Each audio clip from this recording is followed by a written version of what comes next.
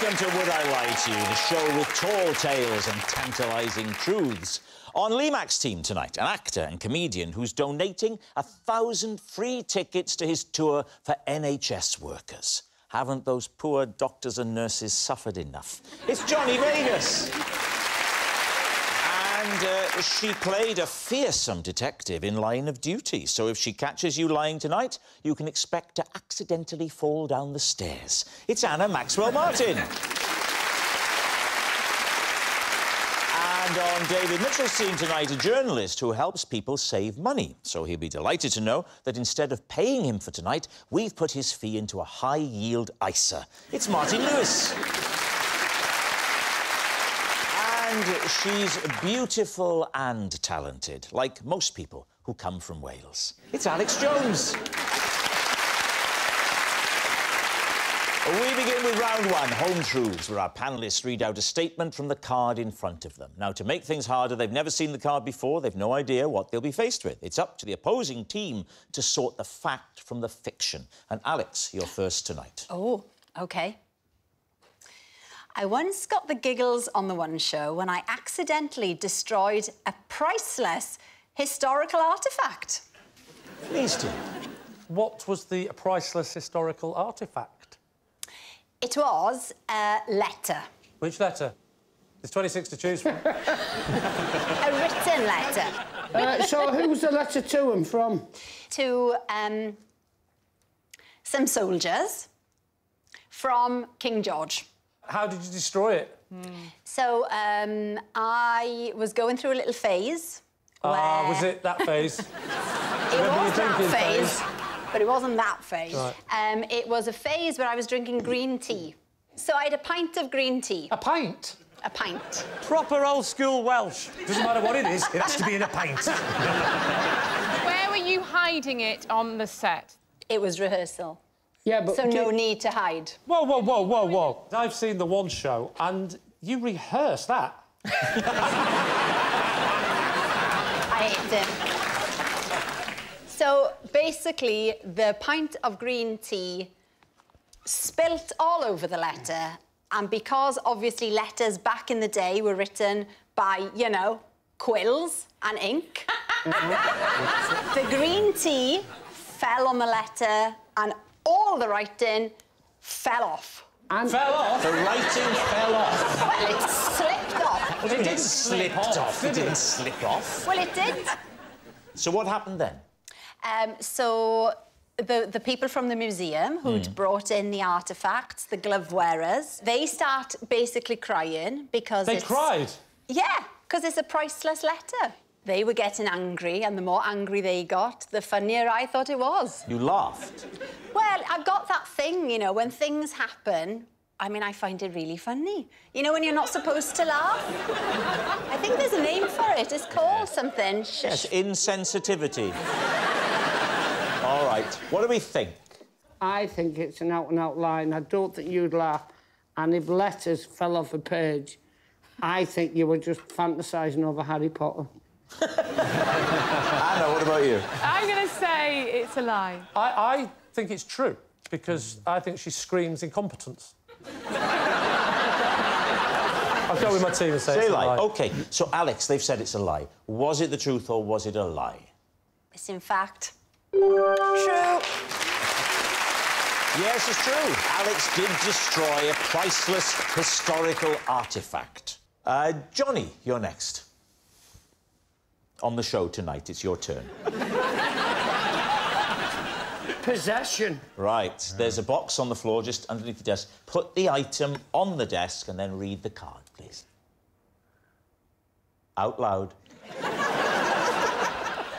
This is my roller. I regularly use it to clean my back in the shower. Would you hold it up for us, Johnny, so we can see it? Everybody can have a nice look at it. It's what I'd call a paint roller. I'll show you how and why I use it. Yeah, go on. Give us a demonstration. Yes. I once had, genuinely, an issue with a loofah, and I tripped, and I looked like one of them liars in A&E. Oh.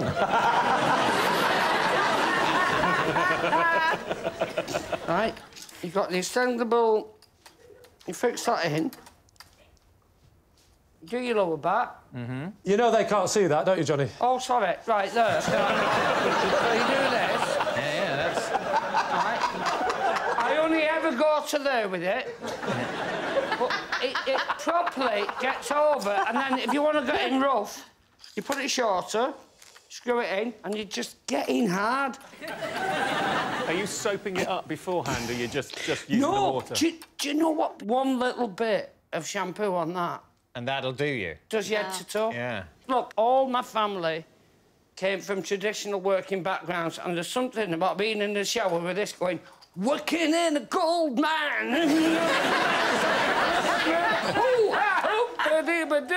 Johnny? Yeah. Where do you keep that in your shower, and do you take it out, or have you got a hook? I put it in a separate cupboard because if you have guests round, you don't want them to feel like they have to use it.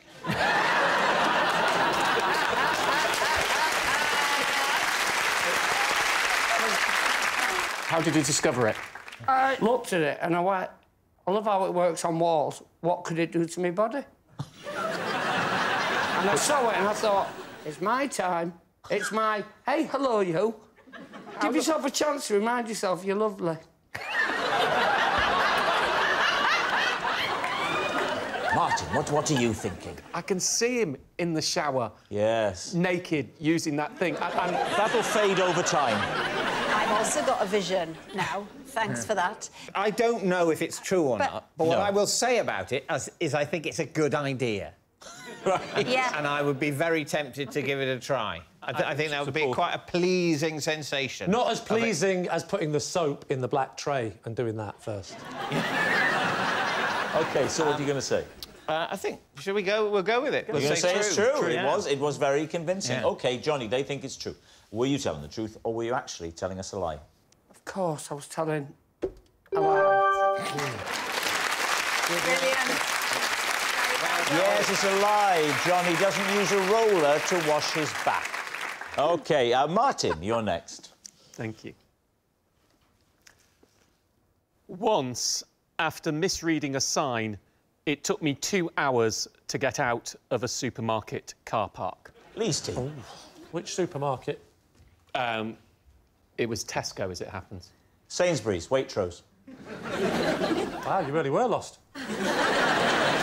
So talk us through what happened. I actually got the van stuck in the entrance to the car park. Yeah. So you weren't lost. I you wasn't were lost. stuck. It was stuck. Wedged. So you took the wrong turning and then you got it wedged into the ceiling. Wasn't a wrong turning. He said he misread I a sign. misread a sign. What did the sign say? The sign said maximum height 6 foot. Right.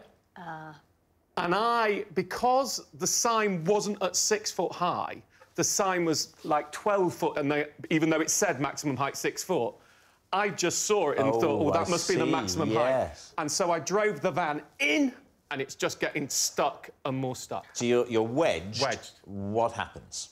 So the first idea I had was to deflate the tyres. Didn't work. But hang There's on, if you... actually a Winnie the Pooh story about this.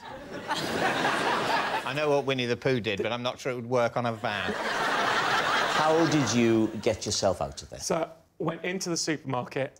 And Just got loads of butter and baked beans. Baked beans. No, you. I got them to get a forklift truck and bring out loads of crates of baked beans. Yeah, and fart it out. Put that in the back of the van, got loads of the guys who work there as well to stand in the back of the van to weight it down and reversed it out. This might end up on the theory test. How many baked beans does it take to reverse? Here's a question. Did it have a ticket barrier? No. End of questions. OK, what are you going to say, Lee? Is he telling the truth or is he lying? Anna? I think Martin was doing a very sophisticated bluff, so I'm going to say true. I don't believe you. You think it's a lie? I think it's a lie. All right, we'll go with that. Lie. Lee, truth and lie. I'll say true. You're going to say you think it's true? I think it's true. Martin, was it true or was it a lie? It's true. Our next round is called This Is My, where we bring on a mystery guest who has a close connection to one of our panellists. This week, each of Lee's team will claim it's them that has the genuine connection to the guest. It's up to David's team to spot who's telling the truth. So please welcome this week's special guest, Johnny.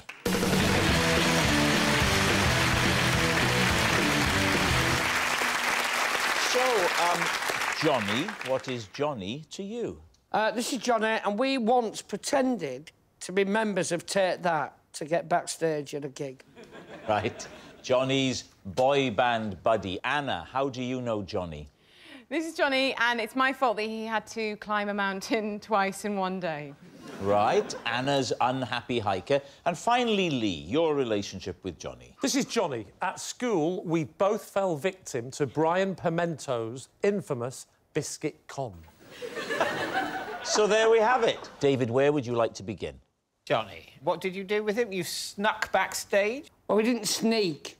Yeah. What we did is we convinced an ignorant promoter in the early days of Take That that we would Take That.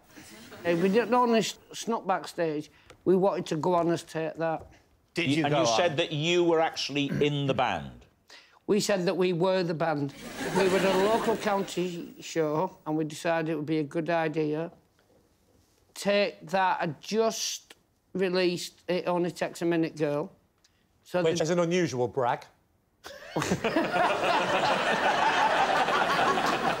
And they weren't that well known, so they booked them cheap and we decided to just chance our arm and pretend that we were them. And which particular member, because I'm struggling here to think who it would be. This was a stroke of genius.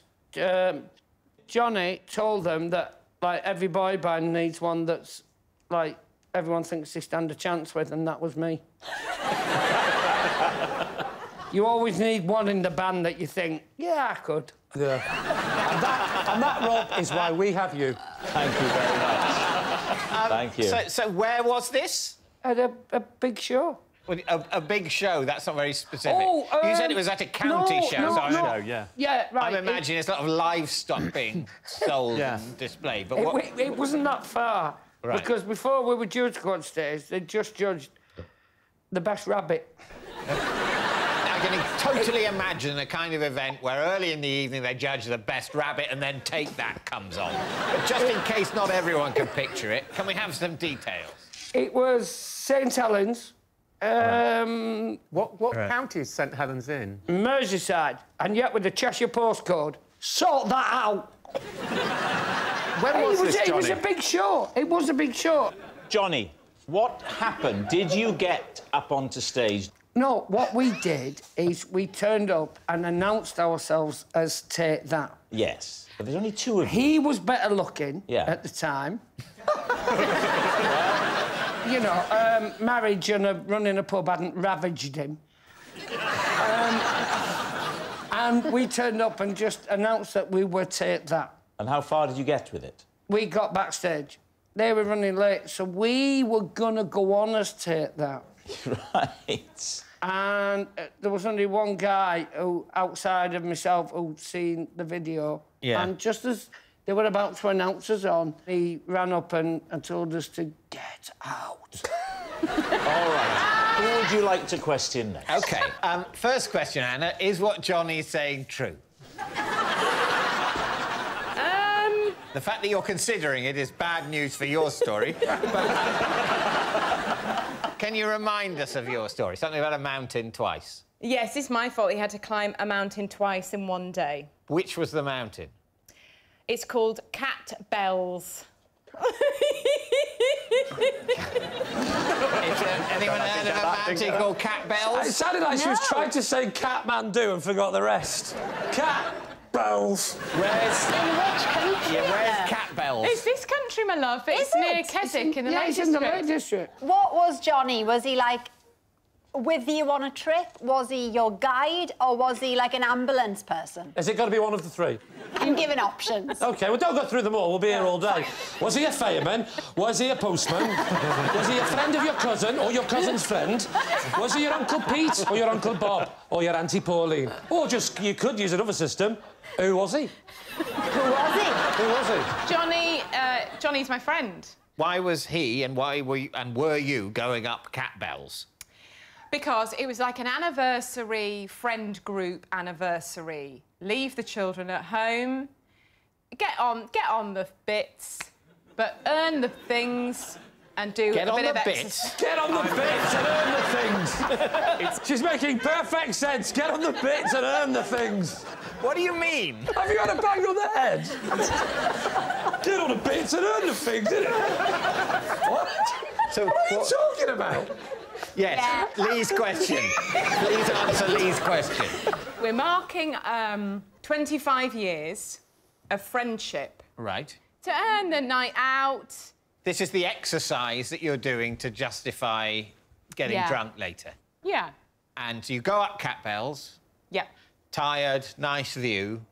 You go down cat bells. Why do you make him go up again? Because I realised that I had lost my phone and presume my phone is at the top. How long does it take to get up cat bells? About 2.5 hours. Good Lord. Oh. So I'm having a little, episode, a weep and a cry, and Johnny volunteers to go back up and get it. Right. And is that because Johnny fancies himself as Wolverine? I've not seen those films. Is he a great phone fetcher? Neither have I, but he's very Hugh Jackman, isn't he? Have you not seen that film, David? Wolverine phone fetcher? I think it's more that he's a very kind person, and I know a few things about Johnny, so... So a mixture of goodwill and blackmail. Yeah, I'm hasten to add, when Johnny was in my life, in my story, he was a very generous person. He always went out of his way to help. In my story, he's an intolerable pillock. So he goes back up to get the phone, then what happens? And then I realised the phone is on my person. Johnny came back down, so I'm so sorry I couldn't find it. And then I just said, oh, dear, and kept hidden that I actually had it. And when did you come clean? Last New Year. How did Johnny react when you told him? He was pretty good-natured. He likes exercise. All right, now, what about Lee's story? So... Just remind us, Lee, what it is you're trying to convince us of. This is Johnny, and when we were at school, we both fell victim to Brian Pimento's biscuit con. Who is Brian Pimento, and what was his biscuit con? Good question. Brian Pimento was a kid in our school who was a few years older than me and Johnny. So how old were you at this point? 11 or 12. And what was his biscuit con? Well, he approached us in the playground and said, hello, boys, I've hidden a biscuit. Do you want to find it?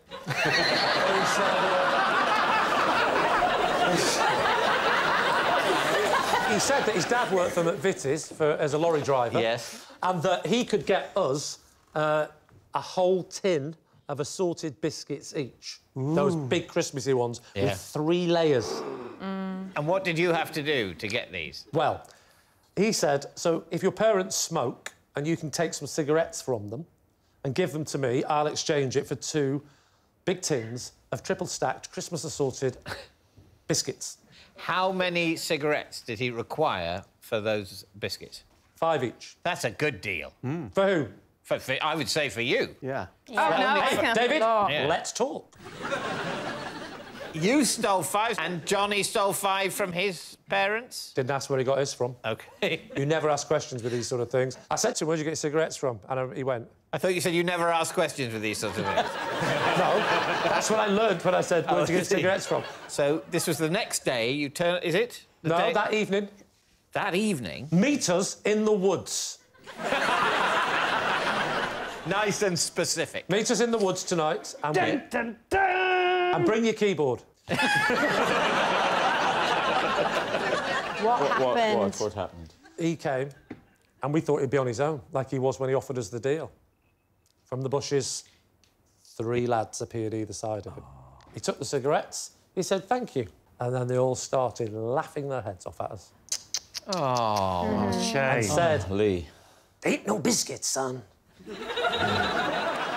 All right, well, we need an answer. Is Johnny Johnny's boy band buddy, Anna's unhappy hiker, or Lee's scammed schoolmate? What do you think? I think it's Anna's hiker. I think that's the one that has the biggest ring of truth for me. Lee's story was, you know, fine. But the thing is, you and Johnny are not the same age. Don't listen to her, Johnny. She's being very rude to you. I see a lot of myself in Anna, and I would have gone up a mountain for bits. So I believe that side of it, and I think... So you both think it's Anna. What are you thinking, David? We're going to go with Anna. OK. Yeah. Right. So, Johnny, would you please reveal your true identity? I'm Johnny, and Johnny and I pretended to be members of Take That. Yes, Johnny is Johnny's boy band buddy. Thank you very much, Johnny. Which brings us to our final round, quick-fire lies, and we start with... It's... David. Once, on a family day out, I got the jitters and had to flee an owl sanctuary. Lee's team. What gave you the jitters? Well, I'd been asked to have a photograph of me taken holding an owl. Right. Where was this? In Cornwall. I'm on holiday. With your family? Yes. Oh, it was recently. Yes. Oh, I think you meant as a child with your parents. As a fully grown man. As a fully grown man. You as got an the jitters. Adult man, I got the jitters. Because you thought the owl might be a bit terrifying. Yeah.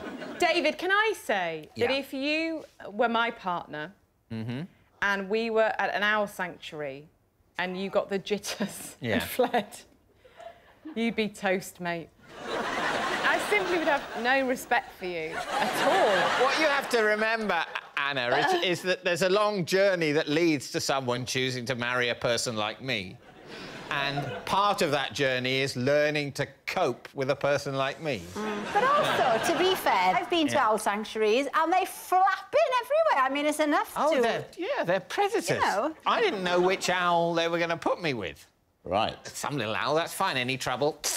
But you had a great big one like a mini post box. Who was it who asked you for a photo? I think it might have been the manager of the owl sanctuary. He wanted a photograph with TV's David Mitchell. Yes. When I was initially asked, you sort of think, oh, I should say yes, and then... But, I don't know. It's not like I want to hold an owl. I'm sure it would probably be fine, but it'd be a bit stressful. What were you worried about? But, I thought they'll give you a big glove, and I never liked it in science at school. You were worried about putting the glove on? No, I wasn't worried about that. I'm trying to explain, but this is like a 4-clause explanation, so... How many claws did it have? Then they've gone off. They're not really, do I now have to sort of go to the reception desk and ask for the photograph? To sort of go, is this what I said I'd get a photo? So, shall we do that? And then it might look like I'm sort of desperate to... Seeing as I'm here, will you please take a special photo of me? I'll tell you what, sounds like a lovely, relaxing day out with you.